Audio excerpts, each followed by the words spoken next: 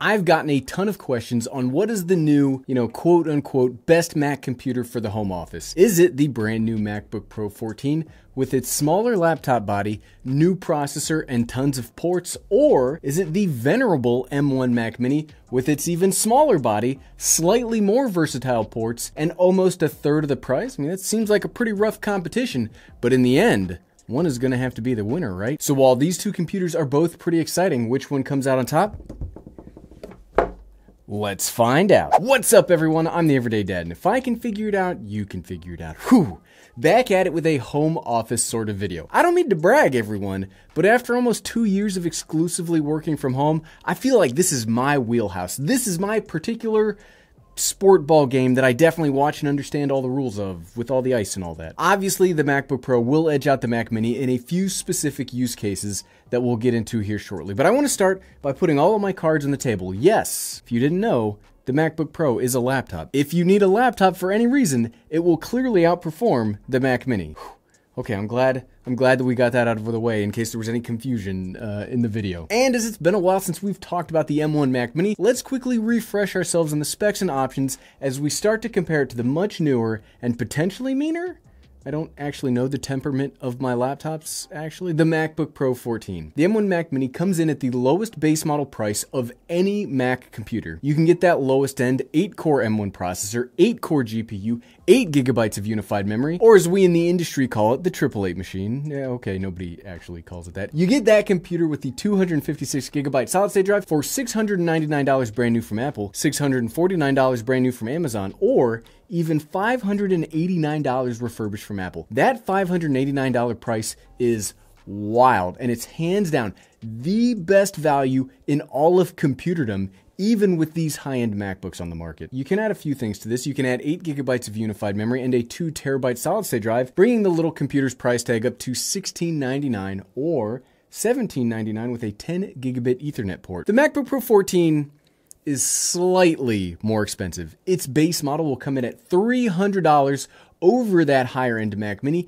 coming in at $1999. For this money, you'll get the 8-core M1 Pro processor, 14-core GPU, 16 gigabytes of unified memory, and a 512 gigabyte solid-state drive. We've already talked about the insanity of options you get when you want to customize your MacBook Pro 14, so we'll skip through that today. I'm not going to waste your time talking about that for the 5th time. Just to say that the Max version will run over $5,000, and with that, you'll get a 10-core M1 Max processor, 32-core GPU, 64 gigabytes of unified memory, and an 8 terabyte solid-state drive. That's still crazy for me to say out loud, no matter how many times I say it. And yes, it shows that if raw power is the only thing you care about, well, again, much like the laptop discussion from earlier, get the MacBook Pro 14. Okay, so let's start. When we start digging into the comparisons, let's start with that power. Because like I've said a couple of times in the past few weeks, power for power's sake is great and all, but do you really need all of that M1 Max power? Yes, it's an objective statement that any version of the MacBook Pro 14 will be more powerful than the Mac Mini. The M1 Pro is better in multi-core performance by a fair bit, and the M1 Max you could potentially get is far better in multi-core performance. Now that's great for things like video editing, having a lot of Chrome tabs open, and doing code rendering, but it's not the only metric that matters when it comes to a computer's power. Like, this isn't Goku. You don't just have a power level of over 9,000 and then you're objectively better than Nappa, right? The M1 Standard, the M1 Pro, and the M1 Max all get roughly the same power in single core performance. So think most gaming, single applications, single tabs at a time, stuff like that. You won't see an appreciable difference between the two processors unless you do a lot of things that take advantage of that multi-threaded workflow. And even then, unless you get the M1 Max, which will run you $2899 at the bare minimum, the increase in performance just isn't that big of a differentiator to me. I personally think that the move from even the highest end Intel processors to the M1 Standard was a far bigger jump than the M1 to the M1 Pro. Now I know that's not the most popular stance on the internet, but I'm gonna stick with it because I feel that those of us making computer-based videos, we have different needs than those watching the videos, and triple, almost quadruple the price for about a 20% performance gain. That seems pretty crazy to me. Thermal performance is another aspect of power that I think merits a quick conversation. This M1 Mac Mini will never make a sound. Heck, I've been using this for a year at this point, and if somebody were to come downstairs into my office and say, yeah, Apple actually never put fans in the chassis and it was all an elaborate joke at your expense, Gary, I'd probably believe you, but don't do that. Don't come into my office to tell me that there has been elaborate jokes made about me. Because of the size of the computer itself, the active cooling system, and the absolute absurd cool running efficiency of the M1, I don't think it's possible to overheat this machine. In my experience, the M1 MacBook Pro 14 is very similar, but again, that's with me running the 8-core M1 Pro. I have seen reports online of folks hitting thermal caps with the M1 Max and the MacBook Pro 14, but it really only seems to be happening when running benchmarks or other extremely taxing workflows. And even then, it doesn't really seem to limit the power all that much unless you're just highest end pedal to the metal demanding activity. And if you are watching a video talking about a working from home computer, you probably won't ever actually hit that top end. So when it comes to thermal performance, the MacBook Pro 14 will be fine.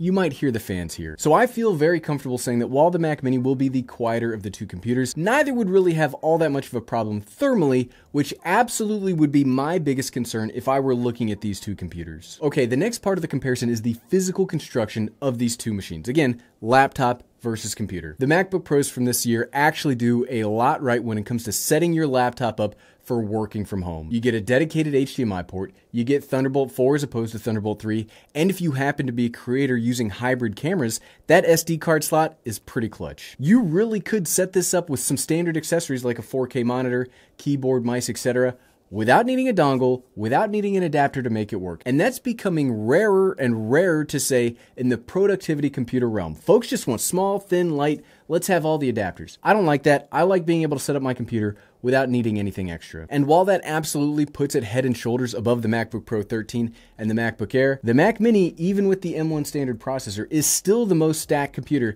in the Apple lineup for I/O. Here, you'll get 2 Thunderbolt 3 ports, 2 USB-A ports, either a gigabit or 10 gigabit Ethernet port, an HDMI port, headphone jack. It's so good. While yes, the MacBook Pro has the better Thunderbolt display support, at least on the Mac Mini you can do one 6K display out from the Thunderbolt 3 and another 4K display from the HDMI. And much like the MacBook Pro 14, you can set up the Mac Mini without needing a single adapter. And it's even more so here because a ton of accessories will still use USB-A. Keyboard, mice, all sorts of peripherals are made to this day that need USB-A, and I really like that you get that on the back here, no questions asked. I also don't think that you can overlook that 10 gigabit upgrade if you are going to be doing any sort of local networking or super fast data transfer at your house. That might be more of a niche upgrade, but at least it's available for you on the Mac Mini, where I don't think it's available on any other Mac besides the other Minis and the Mac Pro if you buy the PCIe kind of plugin. That's pretty wild when you come to think about it, and if you want to use the Mac Mini like a server controller,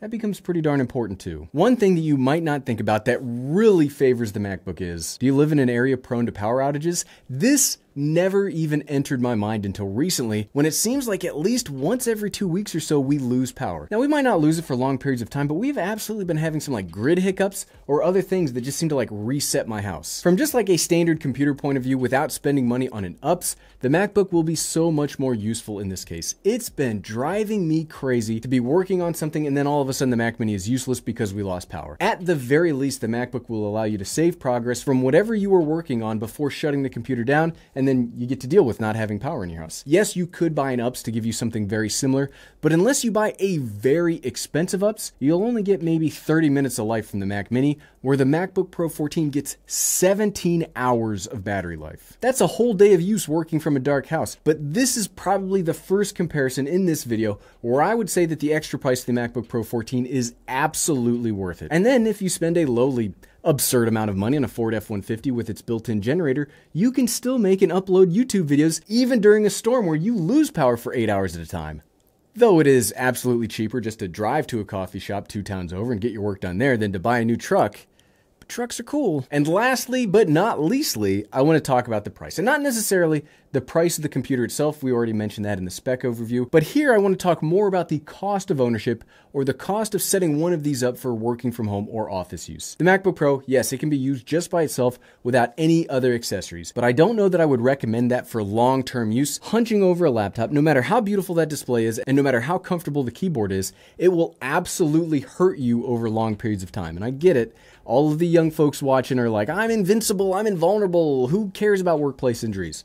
your back cares, and it will care more the older you get. So even this laptop will at minimum have a recommendation for me for a stand, a keyboard, and a mouse, leading you to spend about $200 to get it going. The Mac Mini obviously needs more, but here you get a whole lot of options. For display, if you want a 4K option to go with the 4K HDMI output, you are looking at roughly $350. I do prefer a bigger monitor, so I went with a 32-inch model for this comparison. You'll also need a keyboard and a mouse, and I love the Logitech MX Master lineup, and that adds about another $200 on top of the monitor. So if you got that combined with the cheapest version of the Mini, you are looking at roughly $1,139. That's still almost half the price of the MacBook Pro by itself, and that's with my pretty high-end accessories. You could choose much cheaper things to go with the Mac Mini, and I bet you could get that to under $1,000 no problem. And I would say if you were doing any long-term work trips like a week or more at a time, the Mac Mini is small enough to still be carried around and set up when needed. I would have absolutely chosen the Mac Mini when I needed to work out of corporate housing for 3 months back in 2019 when I had a big work trip. This is like the perfect quasi-travel machine. But at the end of the day, so what, right? I actually think this is a closer video than I originally thought. When I first wanted to make the argument between these two, I was all ready to just give it to the MacBook because darn it, I love laptops. But in reality, unless you are getting the M1 Max processor, you aren't seeing that much of a power difference. And if you don't need 32 gigabytes or more of active memory, there is very little day-to-day usability differences between the two computers if you are strictly working from home. I think I'd probably have to give the nod to the Mac Mini for that use because of how well it interfaces with everything, and it doesn't need a single adapter to do so.